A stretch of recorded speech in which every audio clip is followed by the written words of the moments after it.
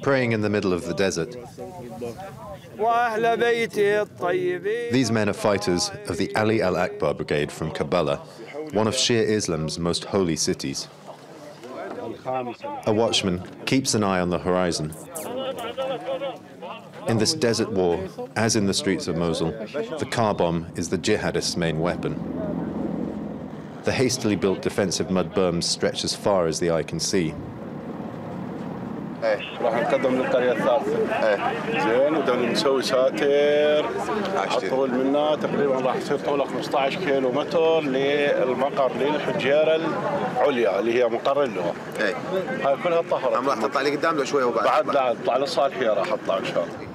In the distance, a convoy of the popular mobilization units is entering a village held by the Islamic State group. The brigade's commander directs operations from a nearby mound. Their progress is more difficult than expected, so he asks for air support from the Iraqi army.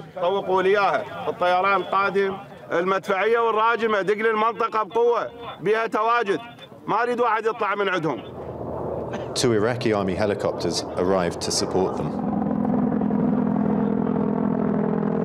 A car bomb is detected and destroyed.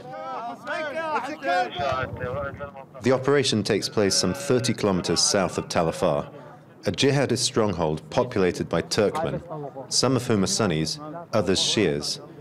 From the former, the Islamic State group have drawn many leaders, while some of the latter, like this man, have joined the forces of the popular mobilization units.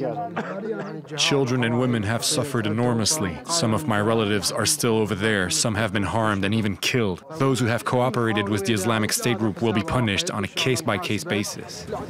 In the past, the Shia militias have committed crimes against the Sunni population of the cities they've freed.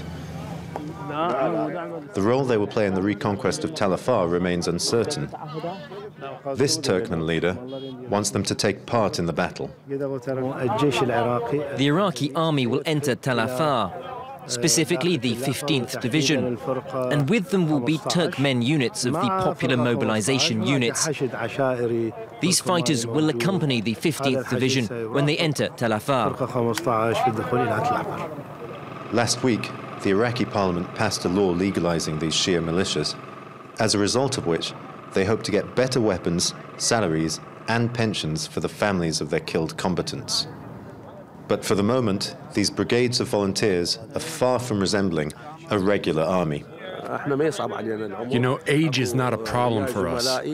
Some of my brothers in arms are over 70 years old, but they're still active and energetic. They're fighting for their ideology and faith, and more than anything else, to kick these rats of the Islamic State group out of Iraq. The Shia paramilitary have won many battles against the jihadists, and now use drones mainly to spot car bombs driven by suicide attackers. Before, when we didn't have these drones, we used to lose dozens of martyrs in every battle. But today, at this stage of the campaign, with our Ali al-Akbar brigade, we only lose maybe 3 martyrs. They're also waging a war on the media front.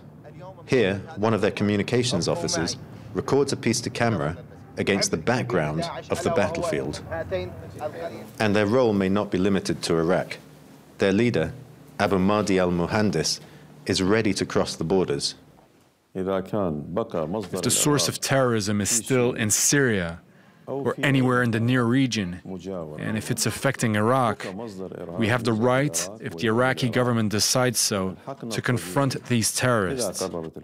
Instead of fighting on our soil, we will bring the fight to the territories they still call their own.